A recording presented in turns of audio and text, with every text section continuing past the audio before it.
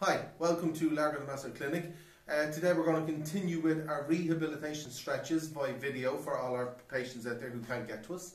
So what we're going to do today is Piriformis Stretch, which is like almost a sciatic type pain, and we're going to use the right side to show this example. So you have a pain going across the back, down the leg, usually Piriformis syndrome, which is a deep muscle. So to stretch, you have to go on all fours, as shown here.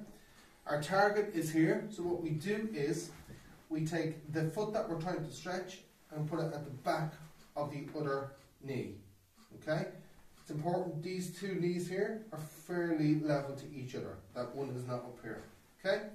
Once you've got that position, you basically go back with your glutes muscle in a diagonal. So you hold on to the bed and you push back until you feel a deep stretch just out from the hip, in between the glutes muscle, the buttocks and the hip bone, and you hold that for 30 seconds.